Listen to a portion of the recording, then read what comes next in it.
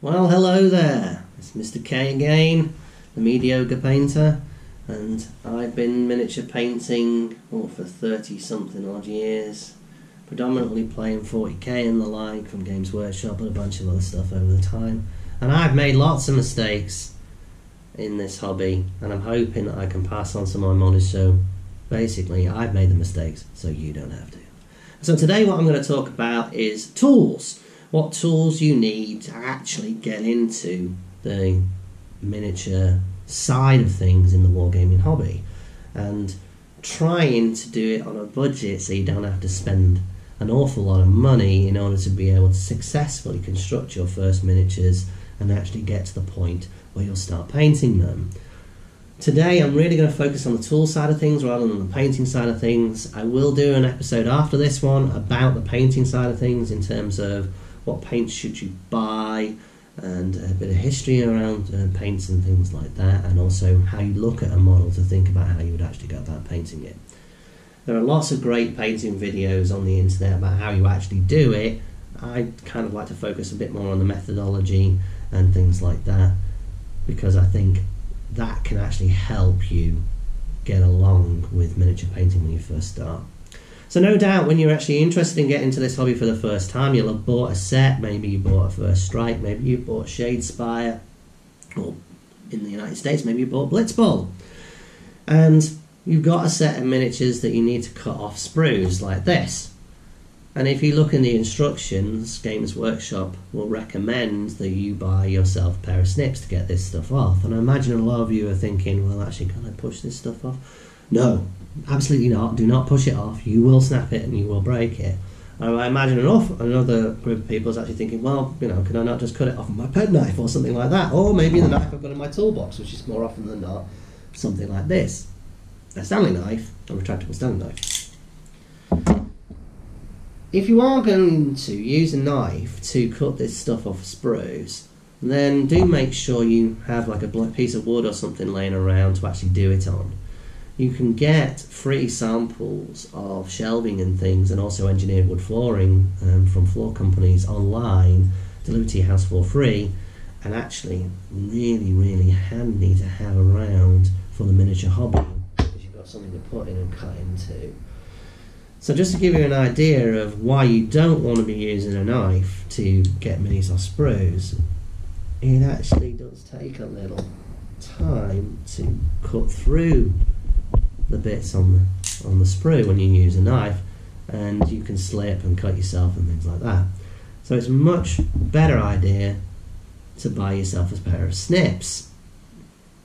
The other reason why you want a pair of snips as well is if you are using a knife and you're pressing it in, you may actually damage the mini, because the mini is going to be bending on the other side. You may actually snap a bit off.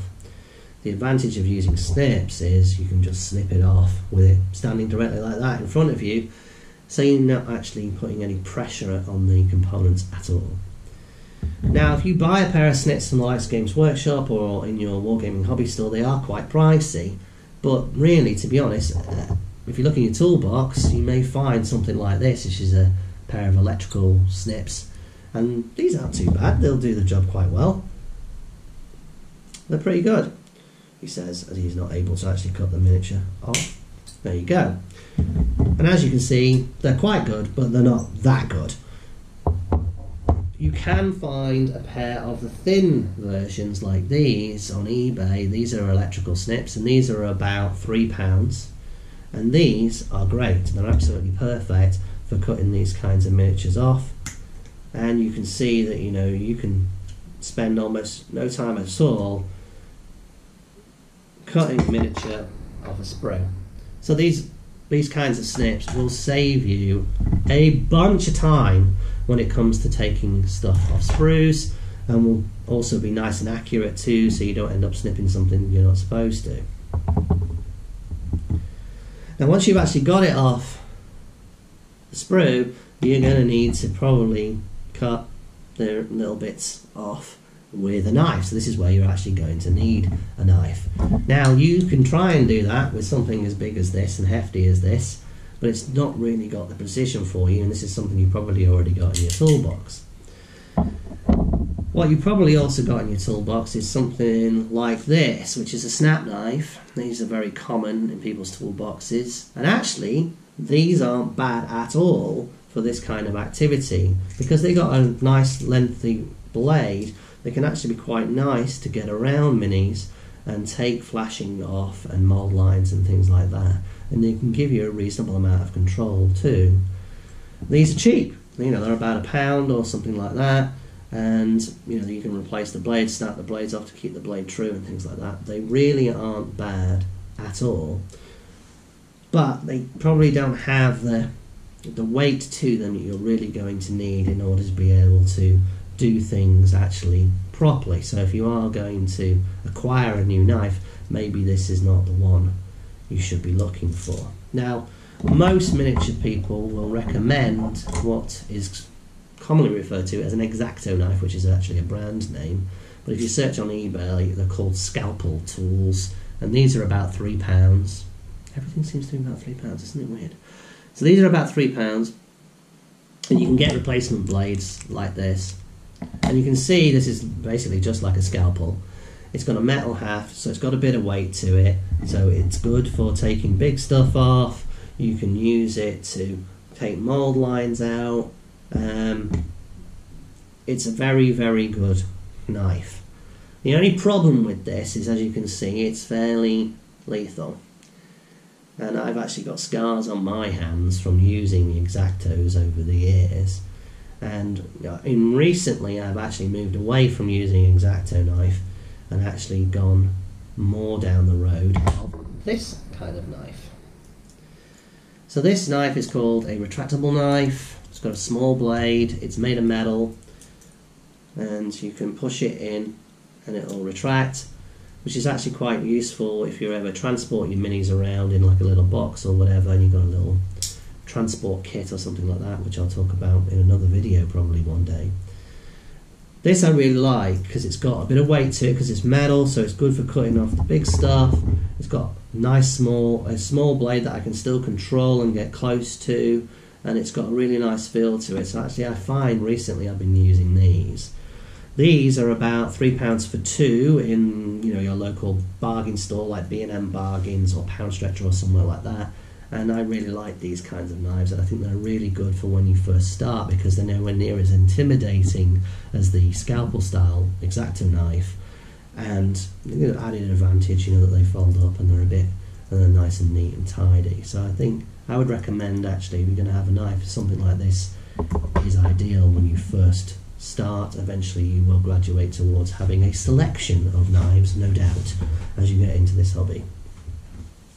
So once you've taken off those bits off, you'll start to mount the stuff together. If it's a push fit mini, you'll start to push the stuff together and things like that. And you will find you need to get rid of mould lines and things like that. And so for that, you're going to need some files. So this is basically a nail file, something like that.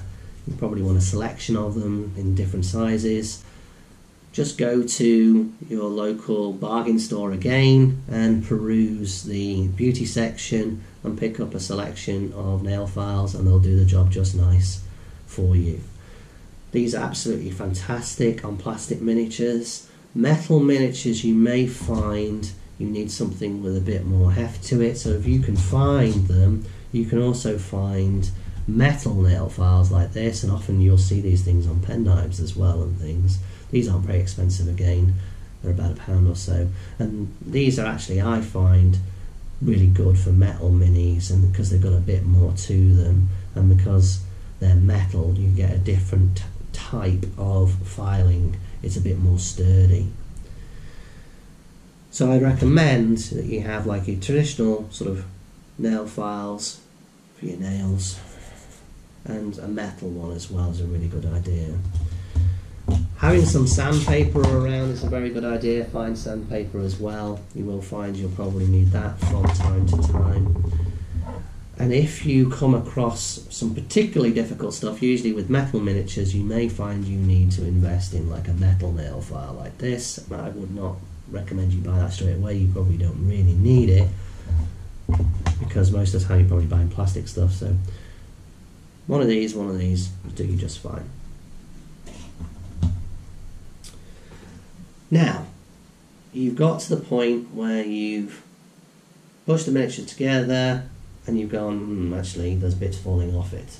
Yes, push fit miniatures aren't all perfect, they do pop off and things like that, and really you are going to need to glue the stuff together. Now there are lots of different types of super glue that you can use to do this, and super glue is pretty decent all-rounder glue wise. It's great for plastic miniatures, great for metal miniatures.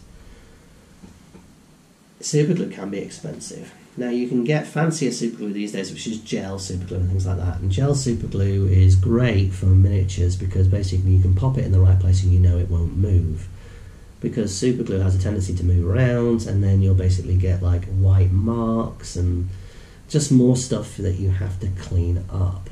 However, if you're careful and smart, there's no reason why you can't just buy the cheap stuff. So if you go to your local bargain store, you can buy like 10 3-gram bottles of super glue for like £2.50. This stuff will serve you just fine.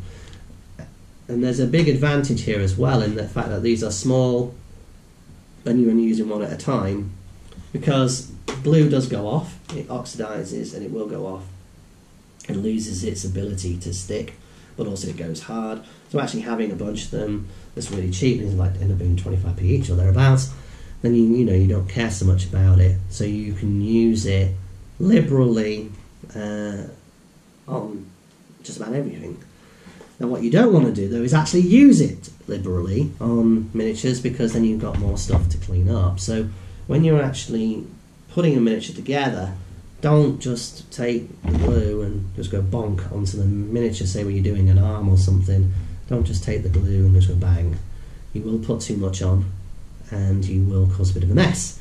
So what you really need is something to use to actually put that on. And so your best bet is to pour it out into a piece of plastic. Here's basically a plastic lid of something, which I've actually used as a dry palette. Pour it out, pour a little bit out, and then use something like a toothpick, or even in this case actually a piece of linguine or spaghetti, to actually dip that into the super glue, dip it onto the model and push the stuff together, and that way you get the glue exactly where you need it and exactly the right amount. You don't need very much in order for it to stick properly, especially with plastic miniatures, and you won't get overrun and oxidation and things like that to worry about, and life is good. So once you've stuck it all together and assembled it, you are then going to need to fill in some gaps and holes. So if we look at like a traditional sort of slot base miniature like this Steyr Avenger here, you will see that there's going to be gaps in the slot base at the bottom, and you're going to need to fill those gaps in with something. In the miniature world, people use something called green scuff, which is kneader tight, and you can buy that, maybe about that much. It's a polymer, and there's two components to it that you mix together. It turns green, and you can mould it, and it stays mouldable for a little while, and it goes hard. That is fairly expensive over the long run and over time, and so if you want to do this on a budget and on the cheap, I recommend that you use good old plasticine, and you can find that in most skid store. In the US I think it's called modelling clay, and you can use plasticine. It's pretty good, it's perfect for filling holes in on bases, and it ain't too bad either at doing things like, you know, gaps in joins on arms and things like that. Now the thing is about this stuff is it doesn't have any sticking properties itself, so it can't stick stuff together. It's just going to fill the gaps, and also it doesn't go hard. Well, it will go hard over a very, very long period of time, but it doesn't go hard. So you are going to need to put super glue over the top of it to make it go hard, and then you just paint over it. That is the cheapest way you can fill gaps and holes in models, basically, and I've been doing it that way for a very, very long time. I do admittedly predominantly use this for basing and things like that, rather than not all arms and things like that. I tend to use more specialist stuff when I do the arms and things like that. So another type of filler that you'll no doubt hear in the modelling community is milliput. So milliput is basically a similar kind of polymer to green stuff. It's used by plumbers, and basically you mix the two compounds together, you have it wet, it goes nice and smooth, and after a few hours it goes hard, and you can sand it and everything and things like that. It's got a lot of very similar properties to green stuff, though you probably can't manufacture bits out of this like you can with green stuff. It's really, good for filling and things like that. But what milliput is good at is sticking stuff together. Milliput's really good at that, and milliput will also actually dry underwater. It's used to fix pipes, and so it actually works underwater and things like that. So it's actually a good idea to have some milliput knocking around your house and things like that. You never know when you might actually need it. It lasts a long time. This is about £3, and this is the traditional sort of yellow-grey stuff. You can get different colours, but I would recommend when you first start to avoid milliput and green stuff and basically give things a go with cheap and cheerful plasticine, really. This plasticine I stole from my 3-year-old daughter. It was a fairly big ball a year or so ago, and it lasts a long time. You don't need very much, and it's cheap. You can buy reams of plasticine in the toy store for a few pounds, and it'll last you a very, very long time indeed. So we're now up to the stage where basically, we've filled the miniature in, and we're actually now going to need to start thinking about the next steps, which is, how am I going to paint this guy? So when you're actually painting the mini, it's actually quite difficult to paint a mini when you hold it like this and you're painting it like that. So what you need is to mount it on something. Most easy way to do that is you can buy yourself a special tool, like a gripper tool like this. And these are about £3 or £4, and there's actually CAD drawings as well. If you've got a 3D printer, you can actually 3D print these things yourself. And these are really neat. I really like them. And for my show minis, not that I do very many these days, show minis, then something like this is good. But to be honest, this is £3 or £4. I can get a similar capability by an old pill bottle and some blue tack, where I can basically put some blue tack on the top. Get some blue tack. This isn't very expensive. You can find this in most of your bargain stores for about £1, and you stick your mini on top of your pill box, and that gives you something nice to rotate around. In fact, on some pill boxes where you can actually move the lid, it's even better, so you can just rotate it around as you paint. Gives you something nice and firm to grip on, and you can see that blue tack does a pretty good job at keeping that miniature there. It's not going to come off anytime soon. So that's a really, really good way to paint your minis. So you will be looking for pill boxes, so don't throw them away, keep them, get yourself some blue tack as well. Other things you need to think about as well now, when you've mounted this, is you're now actually going to start to need to think about, well, I probably am going to paint this miniature now.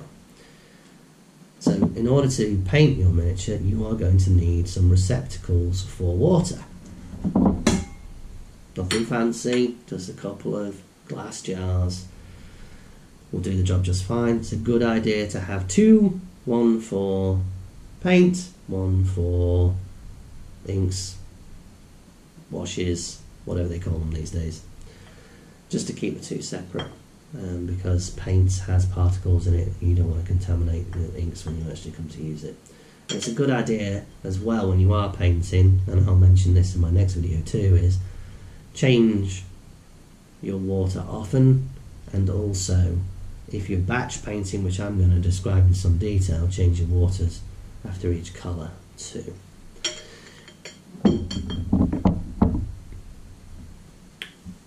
Another thing as well you're going to want to put together is a palette of some kind. So a bit of plastic for a dry pallette's a good idea, because your dry palettes are actually sometimes quite useful. Everybody will talk to you when you first start miniature painting, the same thing: you paint, then you paint, then you paint. They ain't wrong.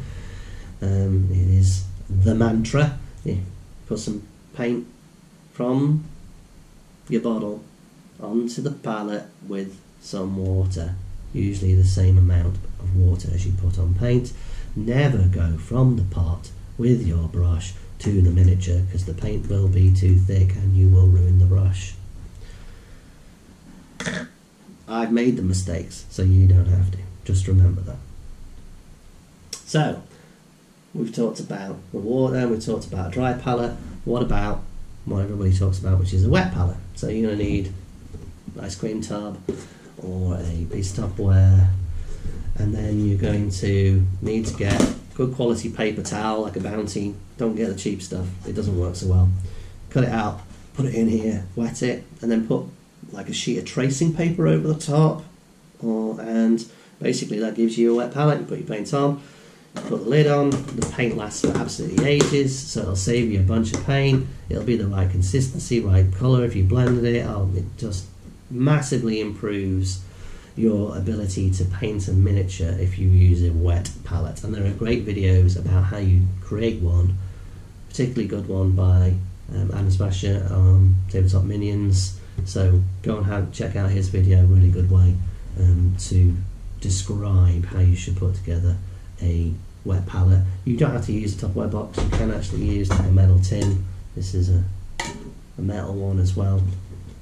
So, you can use Tupperware metal. And also, if you want to be a bit more professional, you can actually just buy the stuff from an art supply store. So this is basically wet palette cartridge paper and the top, and you can see it's basically just like a tracing paper or a greaseproof paper, and this is just thick cartridge paper. So there's not an awful lot to it, folks.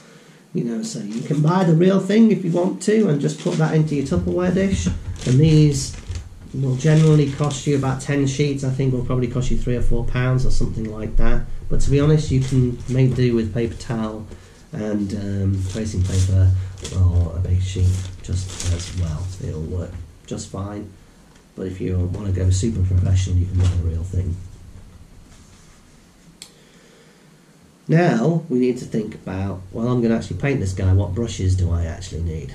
So most starter kits will give you a small brush when you start. So if you buy like a paint starter kit, often they'll give you a brush, and it will be typically, in fact this actually was from this paint starter kit, I think, typically it will be a 000 like this.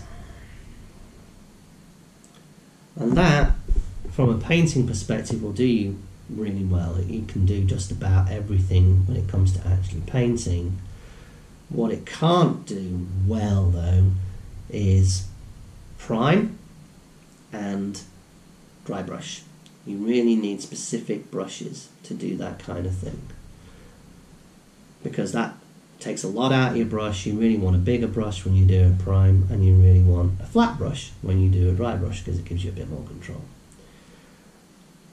Now this kind of brush, like this, a 000, is going to be cheaper for you to go to an art supply store. You can buy groups of them in the likes of Walmart as well, where there'll be a 000 in there.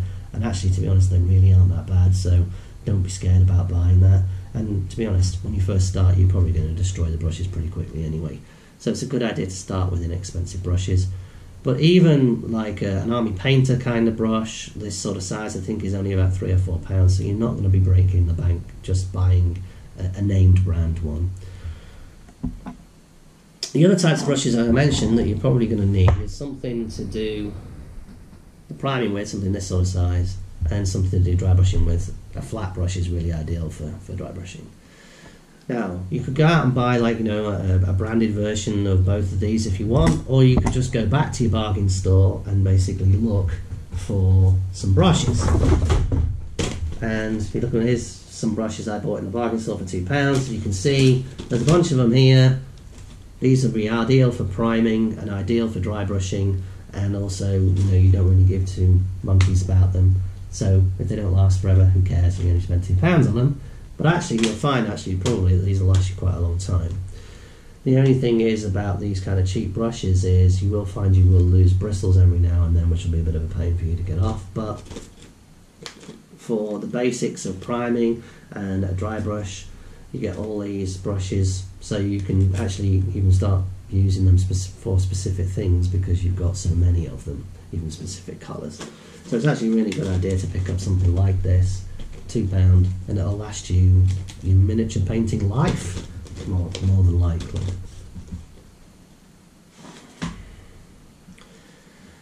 So that's it for today. Or is it? No, it's not. I've actually forgotten something. There is one more thing that you're going to want to have. So you've constructed your miniature, you've stuck it together, you've filled in the gaps, you've primed it, you've painted it. You need to do the base. Now typically what you need to do with the base is you can do all kinds of fancy things these days. Everybody puts bits of rocks on there with cork and all this kind of stuff, but if you just want to keep it nice and simple and at least demonstrate you've made some effort to base it, then you're going to need some baking powder or some sand. So in my case, this is sand from my hometown. I've had this for 30 years. It was full to the top at one time, so you can see it actually lasts a very, very, very long time indeed, because I probably painted 1,000 or something miniatures with the sand that I had in this. And basically you paint the base of your mini, dip it in the sand, shake it all off, let it dry, and then brush off the excess on the feet and on the edges, and then paint back over the top of the sand, and you've got yourself a reasonable base. You can use the same technique with baking powder as well. I know a lot of people talk about using baking powder versus sand, because sand, basically the gradients are too coarse and they're not really in scale, whereas baking powder is, and that's probably true. Baking powder does seem to give you nice results, but you can use the same technique with baking powder as well, and you can put baking powder in a little Tupperware dish like this and it will last you a long time. So there we go. Those are the things that you're going to need. So probably your outlay here, in order to get all the things you actually need, let's sort of give you some idea of what you're actually going to need to spend. So we're going to need to spend about £3 on a pair of snips, £3 on a knife, perhaps £3 or £4 on nail files, £1 or so on glue tack, £1 or so on that. Not going to pay anything for a wet palette. We're then going to move on to our brushes. So I'm going to pay £3 or £4 for a brush, and everything else we've kind of sort of begged, steal or borrowed. So for less than £20 you kind of got everything you're really going to need for the foreseeable future to put this stuff together. And I might also add that it's a very wise idea to invest in some paper towels as well, because you will be making a mess. Some old tea towels are a really good idea as well to cover yourself as you're painting, because they're a good way to actually help brush off paint if you put too much on and things like that. And also retire some clothes and wear those clothes when you paint. You will not paint over and cover yourself in paint. Your cat will jump up onto your painting table and cover you in paint, and you will stab yourself with your X-Acto knife and scream blue murder as blood spurts everywhere, which is what happened to me one time. And remember, I've made the mistakes, so you don't have to.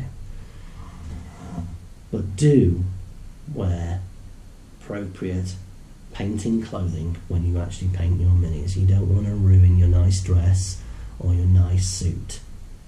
So that's it for today, folks. I will do another episode where we'll actually talk about how we actually go about thinking on painting these guys, and also what miniatures should you actually paint when you first start, because folks, it should not be miniatures that you are emotionally attached to.